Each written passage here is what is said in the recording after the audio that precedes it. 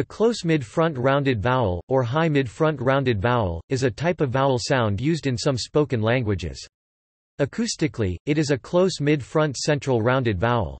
The symbol in the International Phonetic Alphabet that represents the sound is O stroke, a lowercase letter O with a diagonal stroke through it, borrowed from Danish, Norwegian, and Faroese, which sometimes use the letter to represent the sound. The symbol is commonly referred to as O/ in English. For the close mid-front rounded vowel that is usually transcribed with the symbol or Y, see near close front rounded vowel. If the usual symbol is O stroke, the vowel is listed here.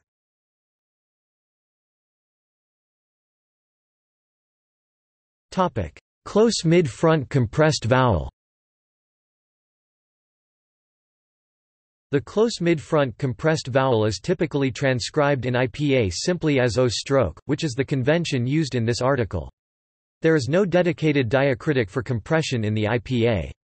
However, the compression of the lips can be shown with the letter B as E, B simultaneous E and labial compression or E, E modified with labial compression. The spread lip diacritic may also be used with a rounded vowel letter O stroke as an ad hoc symbol, but spread technically means unrounded. For the close mid-front compressed vowel that is usually transcribed with the symbol, see near close front compressed vowel. If the usual symbol is O stroke, the vowel is listed here.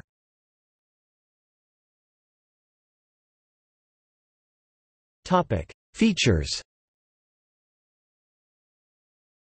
Its vowel height is close mid, also known as high mid, which means the tongue is positioned halfway between a close vowel, a high vowel, and a mid vowel. Its vowel backness is front, which means the tongue is positioned as far forward as possible in the mouth without creating a constriction that would be classified as a consonant. Note that rounded front vowels are often centralized, which means that often they are in fact near front. Its roundedness is compressed, which means that the margins of the lips are tense and drawn together in such a way that the inner surfaces are not exposed.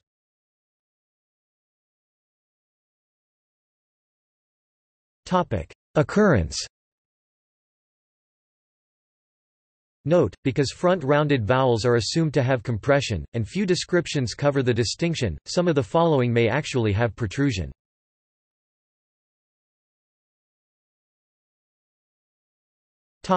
Close mid-front protruded vowel. Catford notes that most languages with rounded front and back vowels use distinct types of labialization, protruded back vowels and compressed front vowels.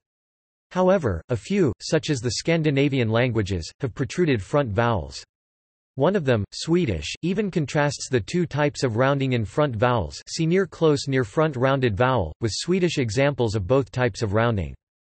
As there are no diacritics in the IPA to distinguish protruded and compressed rounding, an old diacritic for labialization will be used here as an ad hoc symbol for protruded front vowels.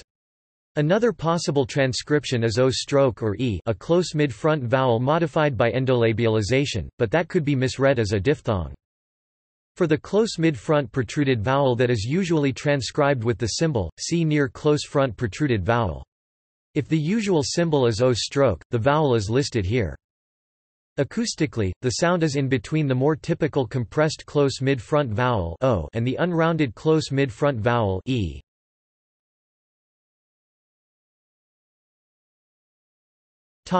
Features. Its vowel height is close mid, also known as high mid, which means the tongue is positioned halfway between a close vowel, a high vowel, and a mid vowel. Its vowel backness is front, which means the tongue is positioned as far forward as possible in the mouth without creating a constriction that would be classified as a consonant. Note that rounded front vowels are often centralized, which means that often they are in fact near front. Its roundedness is protruded, which means that the corners of the lips are drawn together, and the inner surface is exposed.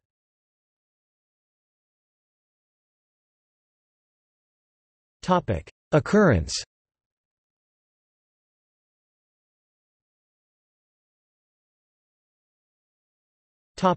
See also: Index of phonetics articles. Notes